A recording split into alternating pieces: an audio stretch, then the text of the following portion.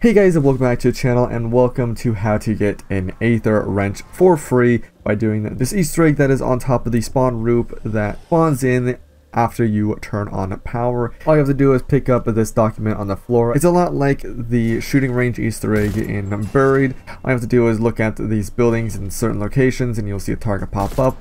You got to shoot them with a long range weapon. Once you shoot all 5 of them, you'll have an Aether wrench spawn in behind you. And that is it. That is how to get a free weapon upgrade.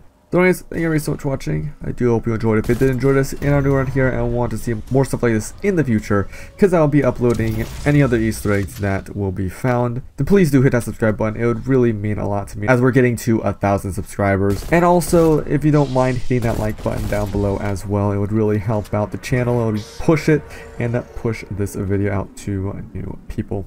So anyways, thank you very so much for watching, and I'll see all of you in the next one.